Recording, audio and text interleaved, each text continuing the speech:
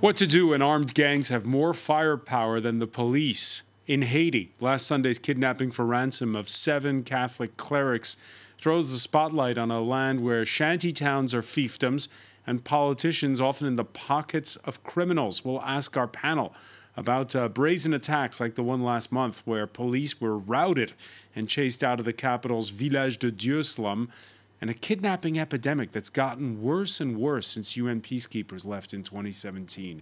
How to disarm Haiti when the president seems more focused on his own personal destiny. Jovenel Moïse, who not only dismisses opposition claims that his mandate should have expired in February, he's now planning a June constitutional referendum that could keep him at the helm way beyond 2022.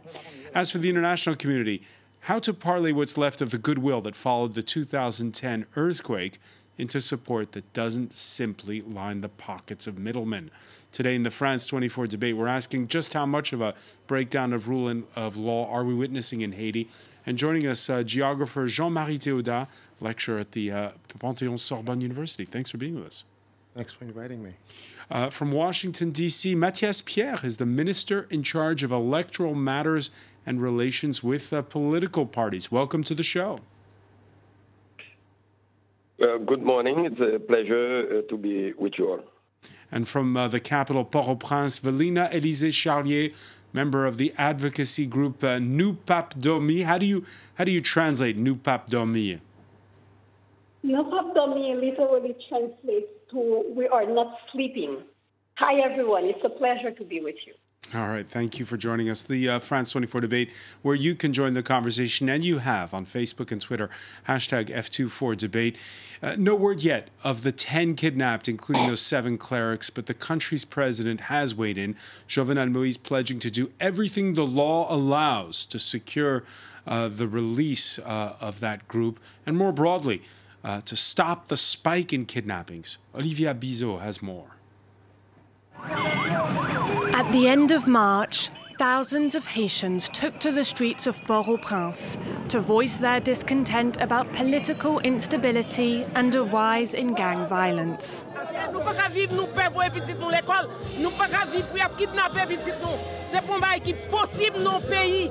Kidnappings and demands for ransoms have recently surged across the Caribbean nation. So much so that last month, the government declared a month-long state of emergency in gang-controlled areas. The security situation has been deteriorating against the backdrop of a deep political crisis. President Jovenel Moïse insists that his mandate ends in February 2022, while opponents say it ended in February 2021. The disagreement stems from the fact that Moïse was elected in a vote that was invalidated due to frauds and then re-elected 1 year later.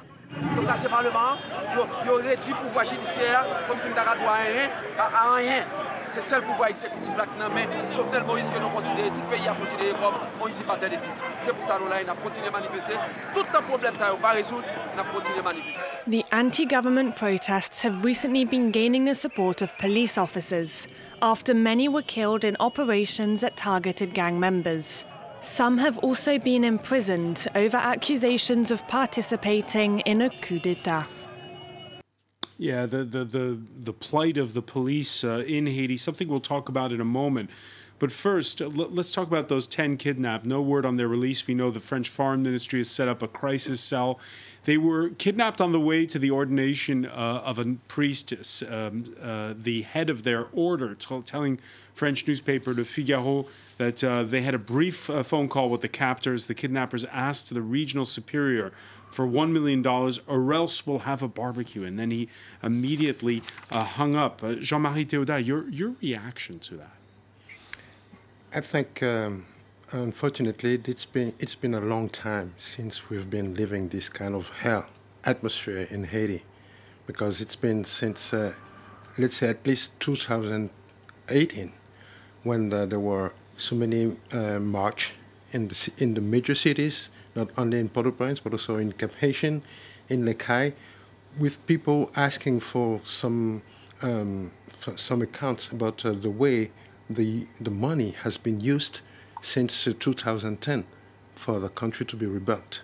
And it's just after this the spread of marches, that we've been assisting to this kind of really collapse of the real state and the multiplication of these cases of kidnapping. You think there's a link? Yeah. How yeah, so? There is a link in it. Because, I mean, it's almost the same people that were destroying the marches, that were aggressing the protesters, that are now in the streets putting, meaning, threat on the rest of the civil population. So, I mean, it's so obvious that these gangs are protected from above that we cannot just, describe what's going on, but try to find a link between the power and the troubles in town. Mathias, Pierre, do you agree? I think that's unfortunate that Professor Theo, that I know very well, has made such accusation to the government. And we distance as a government ourselves to any crimes organizations. I have to remind everybody who's listening, every time in this country we have problems where groups of politicians want to overthrow power, you have increase in kidnapping, increase in gang. As a reminder, 2003, 2004, when they wanted Aristide of power, Jean-Bertrand Aristide, and we can remember Operation Baghdad. There was a group, armed gangs, kidnappings, that goes destroy the country for years until the arrestation of one of the gang and kidnappers, Mr. Brett, and we got a break. And this restored again in the tentative and approach to overthrow President Jovenel Moïse. So what you're saying, Mathias, if I understand correctly, is you agree with Jean-Marie Théodat that there is a link between these criminal gangs and politicians, only you're saying it's between the opposition and the criminal gangs. I think there's a structural problem of gangs in country. Different elite groups are financing the gang people. Poor neighborhood people cannot have access to guns. Poor neighborhood people cannot import guns. Guns and equipment are imported by powerful people. But this is not, and again, go to the past. And we'll see for the past 20 years, whenever groups want to overthrow president, you see increasing gangs and increasing kidnapping as a tool to prevent elections not to happen. Jean-Marie Théodat? Yeah, but I think it's very smart from Mr. Mathias to make the comparison, but comparison is not a reason, as we say in French, because we have so many tools when we are in a power to control communication, to know where a phone call comes from and who is calling. And there is so many ways to find a way where the bullets and the arms, the weapons come from. And when a government cannot take the responsibility of the peaceful in a country, that means you are not the right man at the right place. So let's move on and give maybe the power to someone else that can do the job. This is the problem of responsibility.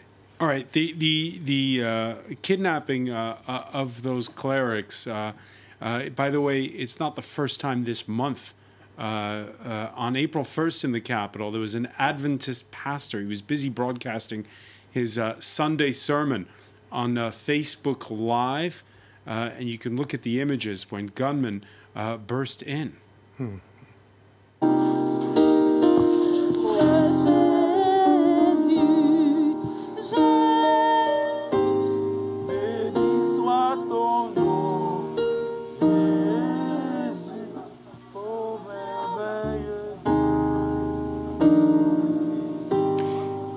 Yeah, and you're going to see in these images there, about you missed it, but you have the gunmen who who then come and take them away. And this was all broadcast live on. That was all broadcast on Facebook Live. Of course, that didn't make international headlines. Velina, Élysée, Charlier. I mean, it was picked up, but it didn't make as big a splash here as the kidnapping of 2 French nationals, who, by the way, including a nun who had already once been abducted in Guatemala. Yes. What we are living in Haiti, we need to understand, despite sadly, I'm saying what's happening in Haiti, despite all the lies that the government want to say, what's happening in Haiti is state-controlled kidnappings. It is very clear to us, the people living in Haiti, that the government has ties with the gang leaders. The Prime Minister himself mentioned many times that he is talking over the phone with the gang leaders.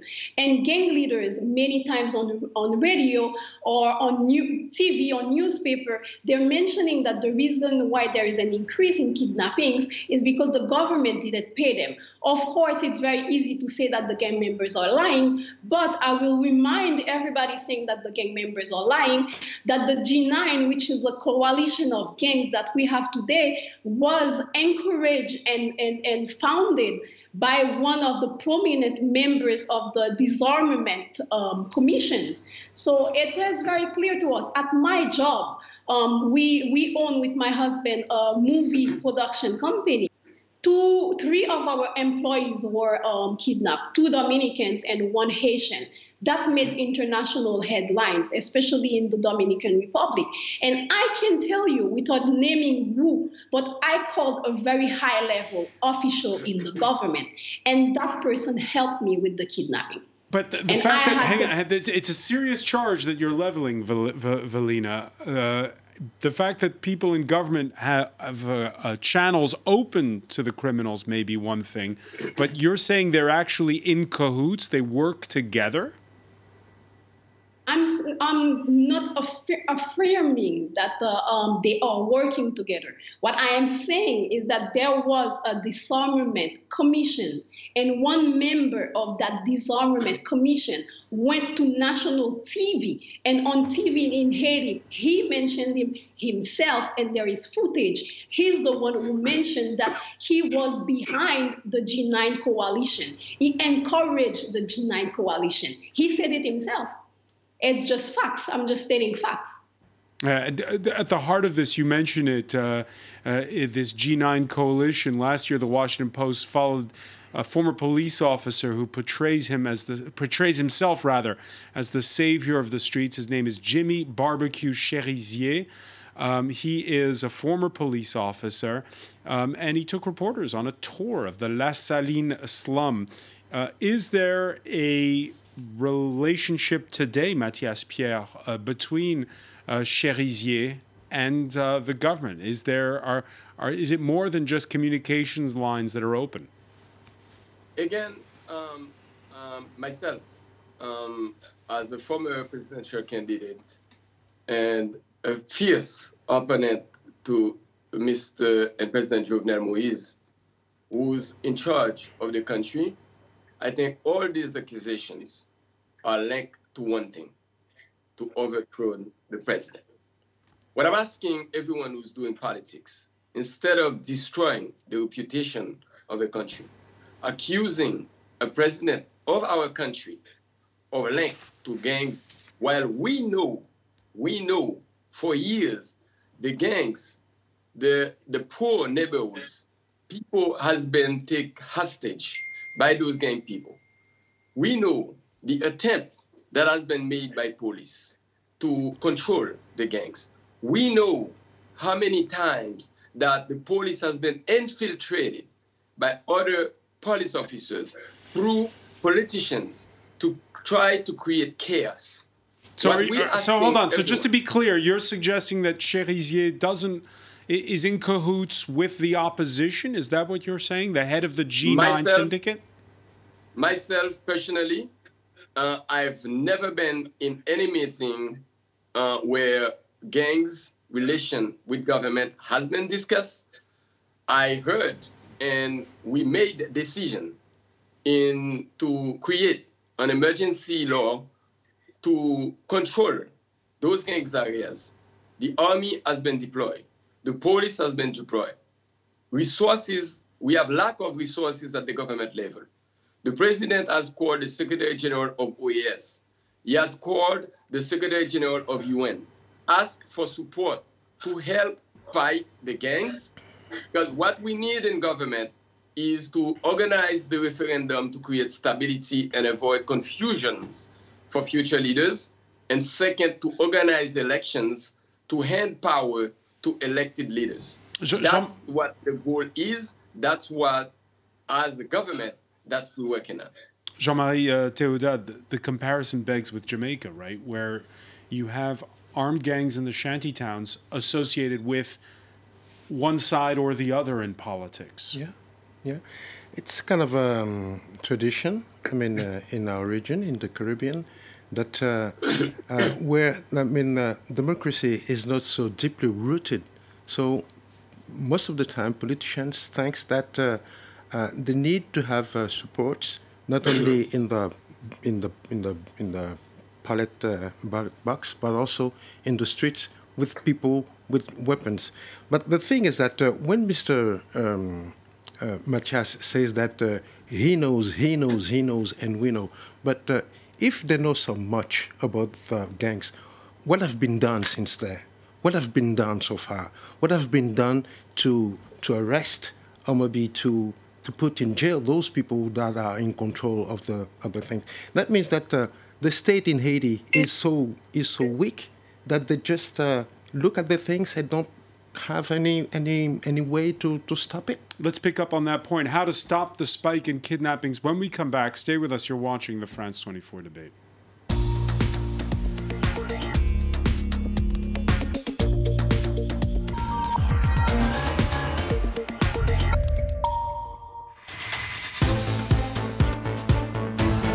Welcome back, or welcome if you're just joining us. It's the France 24 debate, and we're wondering how to tackle the spike in kidnappings in Haiti.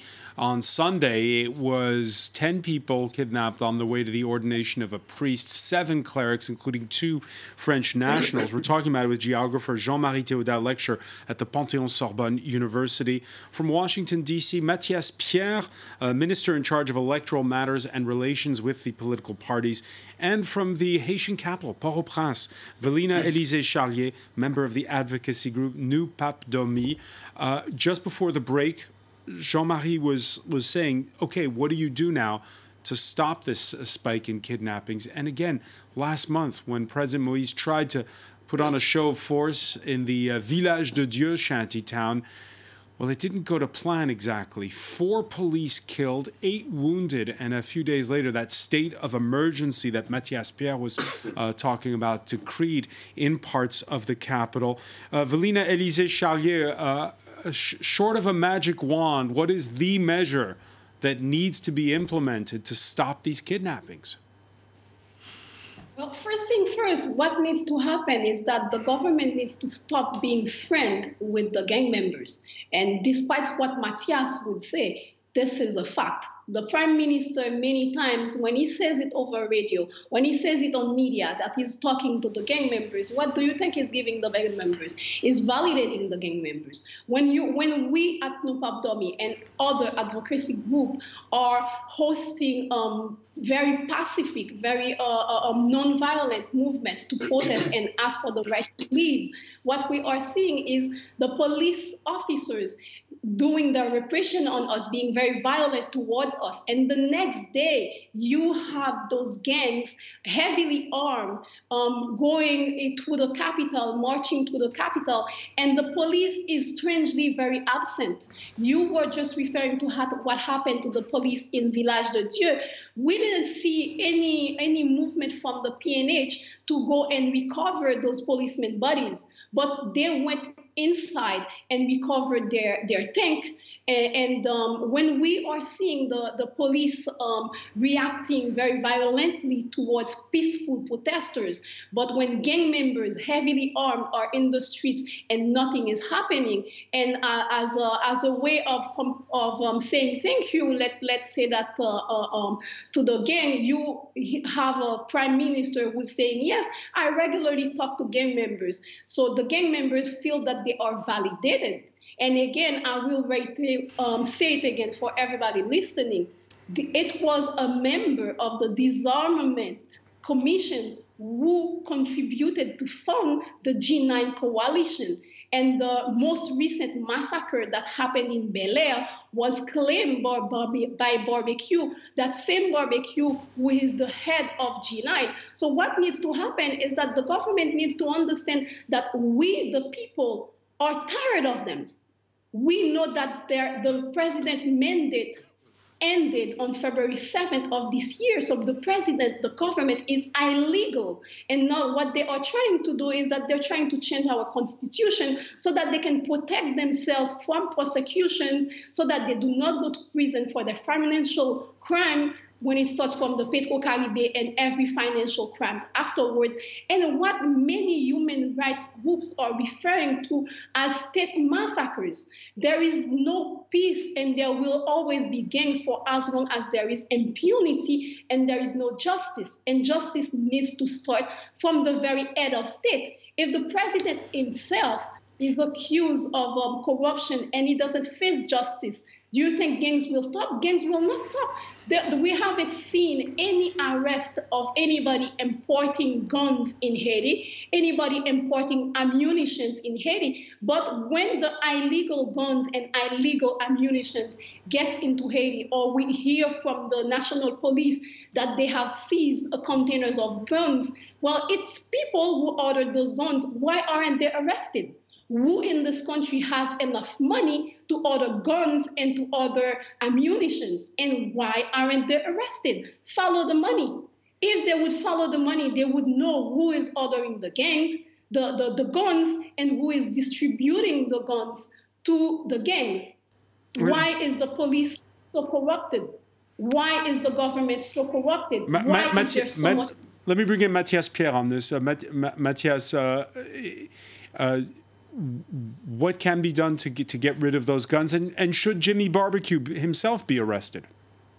I think we need to avoid distorting the facts. The president recently has put in place a special committee, and in charge is the Director General of the Police for tracking kidnappers, and particularly go after those who are behind the kidnappings. And certainly some measures has been taken. There was a law, and now it starts increasing. Also, the president has requested activation of all organizations that can follow the money to trace these people. These are ongoing things. One other element regarding the guns that are imported in countries, there was multiple ports where containers with special effect coming from the diaspora, mostly where guns are coming in country, measures has been taken to have only two ports, Port-au-Prince and Cape Haitian, to have containers coming and block containers in or any other ports in country. This measure has been taken in place. We had been requesting from the US government support for anyone who would export guns to Haiti so they could trace them and help them capture those people. Those are ongoing measures.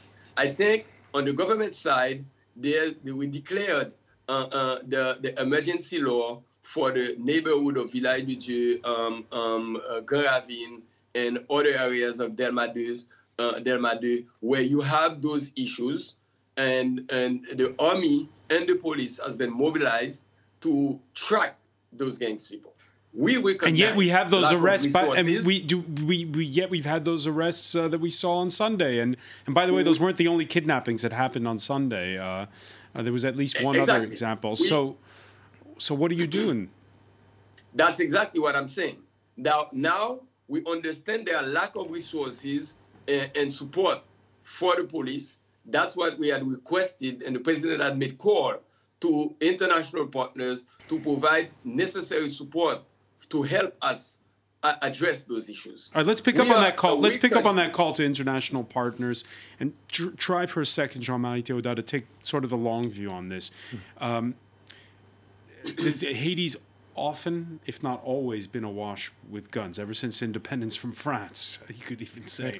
Back in 1995, the then president, Jean-Bertrand Aristide, who'd returned to power after being ousted in a coup, dissolves the army.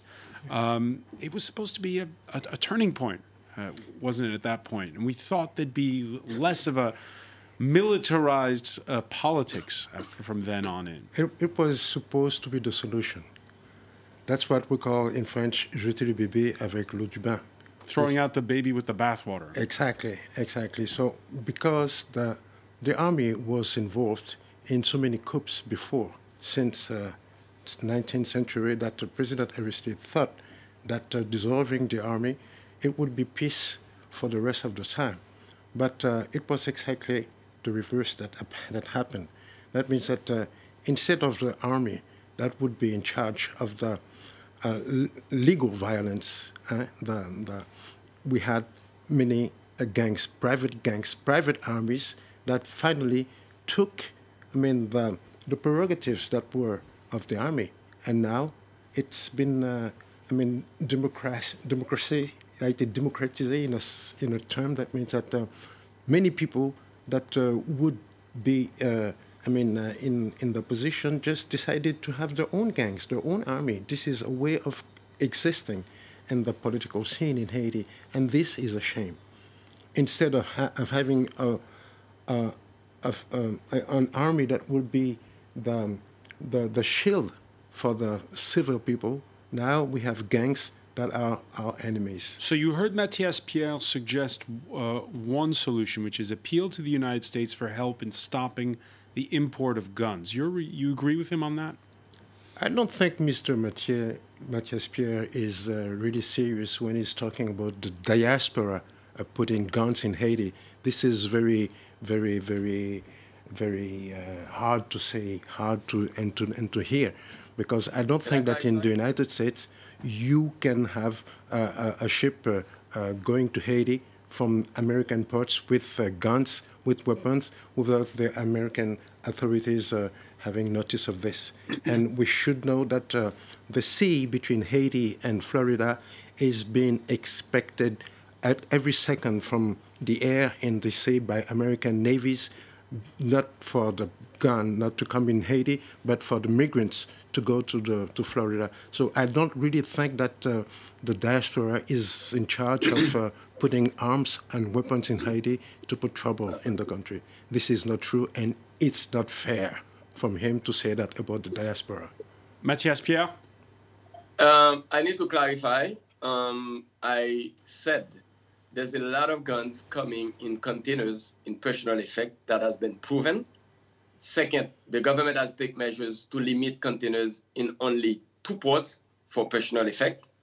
And also, the U.S. government has responded positively to help track any individuals who will export guns to Haiti.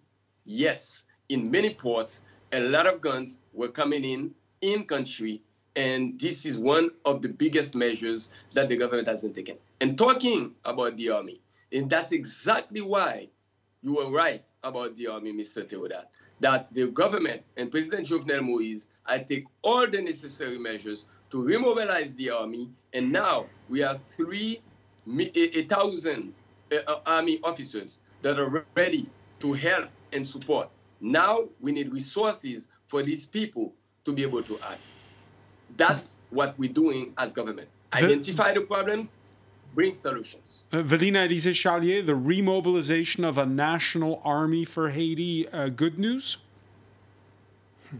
It is a very bad news. First thing first, it is illegal. It was done illegally, and Mr. Pierre knows that very well. They remobilized the army, and it was illegal.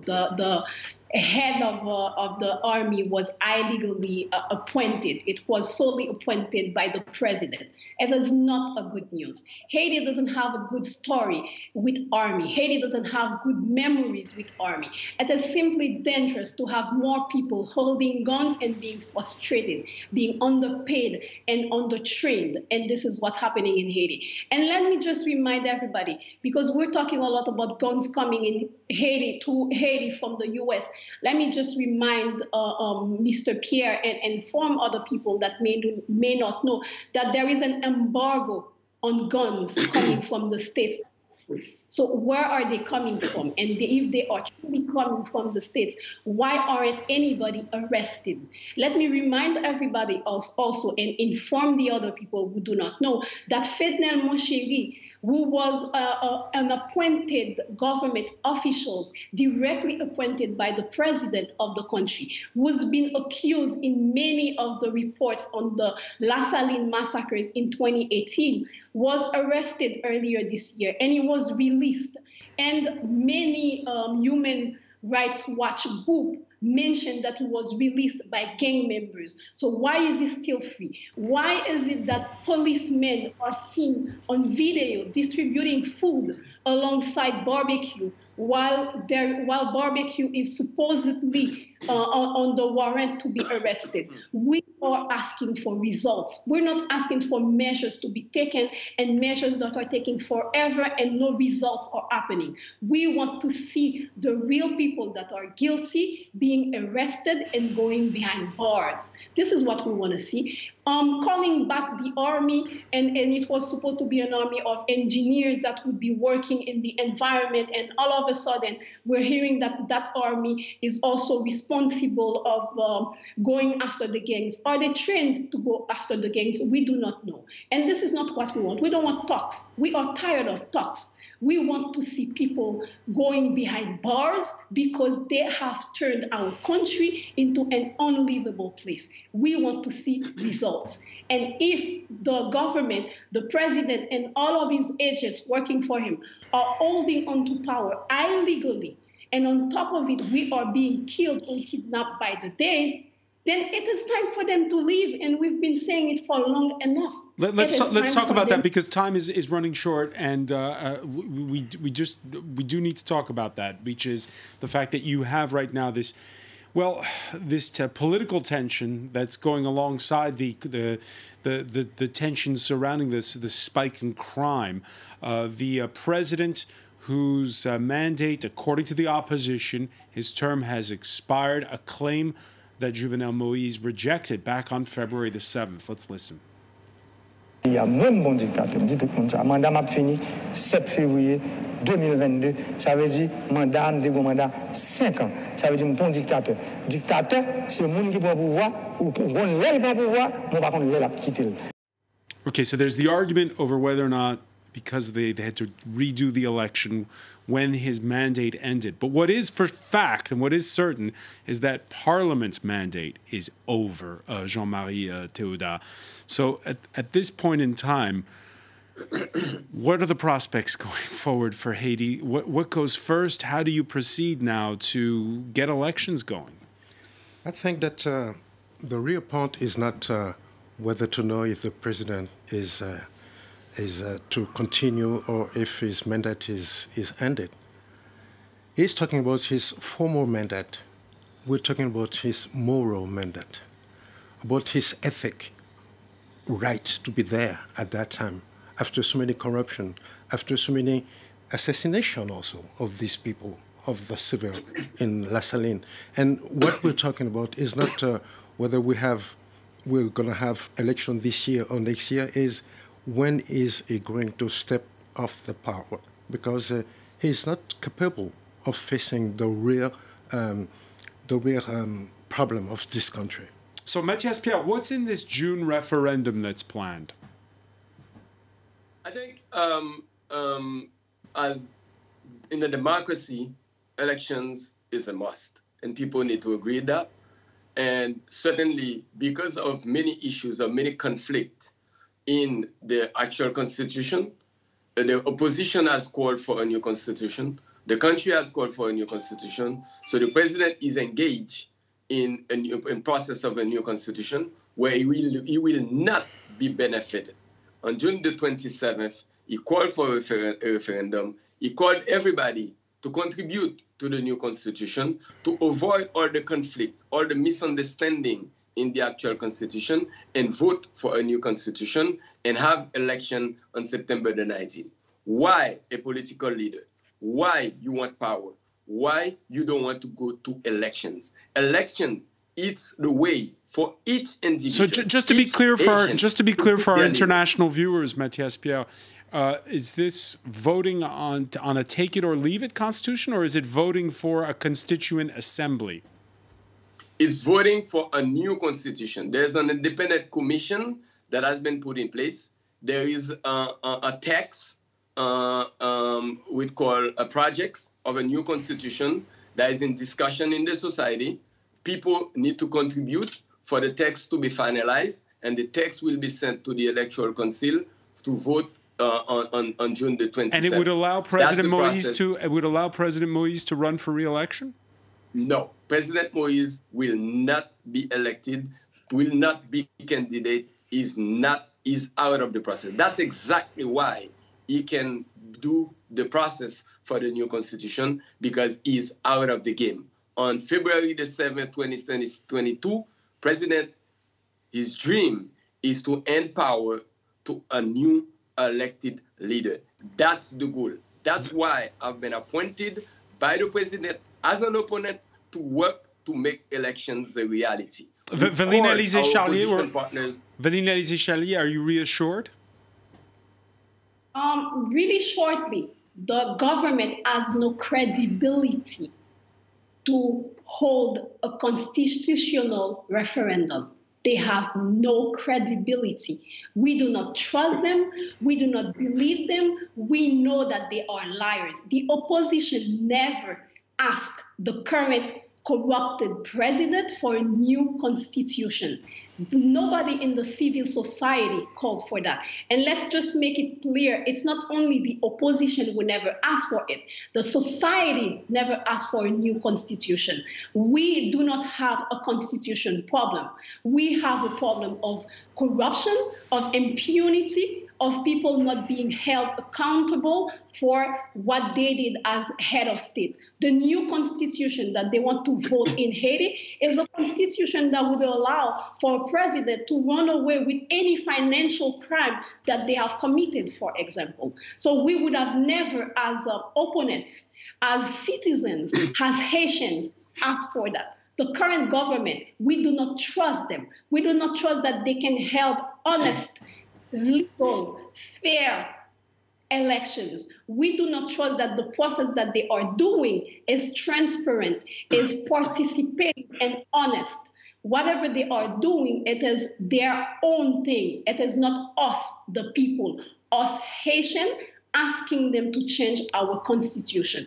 All right, so disagreement on that point. Fortunately, we're running short on time, but much more to talk about, and it's an issue that we will revisit it. I want to thank you so much, Veline Elise-Charlier, for being with us from the Haitian capital, Port-au-Prince. I want to thank Mathias Pierre for being with us from Washington, D.C., Jean-Marie Théodat. Thank you for joining us here in the France 24 debate.